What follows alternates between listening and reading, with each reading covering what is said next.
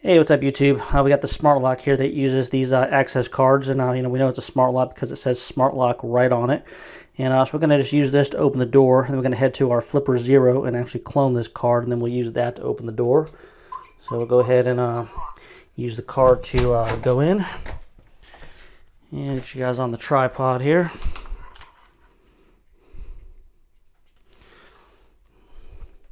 And there's our flipper. And we'll just put the card down. And let's see here, just the light on. And we're going to go to, let's see, we're going to go to NFC. We'll go there. And it gives us the option to read. So that's what we want to do, is go ahead and read it. So I'm just going to set the flipper on the card. And just hit read.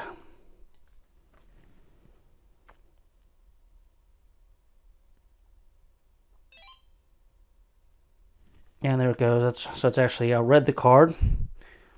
So that's what it is. Now we're going to hit more. And I'm actually going to go ahead and save it. And whatever name that is fine with me. So I only got one in there. And now we'll go ahead and we'll back out of this. And let's head back to the door here. And back out to the door.